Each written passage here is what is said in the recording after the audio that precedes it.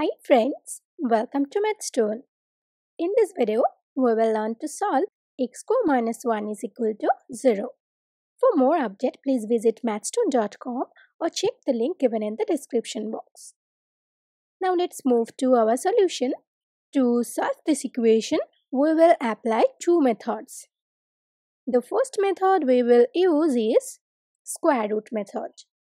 Now this is our given equation.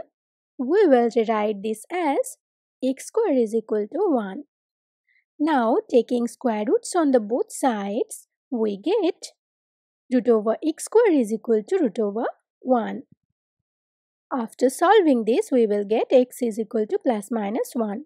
As we know that root over a square is equal to plus minus a. Here a is 1.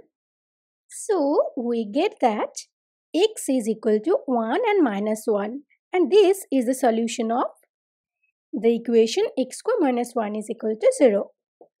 Now we will again solve this equation using another method. And that method is factorization method. This is our given equation. Now we will rewrite this as x square minus 1 square is equal to 0. As we know that 1 square is equal to 1. Now look that this is in the form of a square minus b square, where a is x and b is 1. So we can easily apply the formula of a square minus b square in this equation.